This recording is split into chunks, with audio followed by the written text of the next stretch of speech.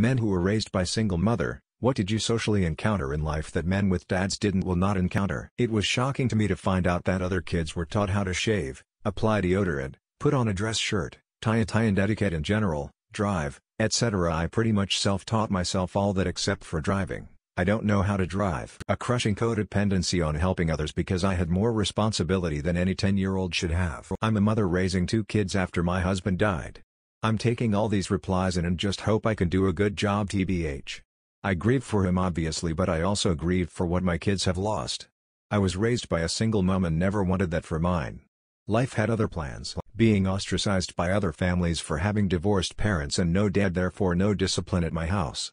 It was assumed I was a bad kid and that other kids shouldn't be around me or stay overnight at my house because there was no dad to keep things under control. My mom did a great job considering all the obstacles of the time, but I had friends with 2 parents who were much worse in the behavior department, and that taught me a tough lesson in life. It's shocking to me anyone was ever taught anything beyond shut up, do what you're told, and of course because I said so.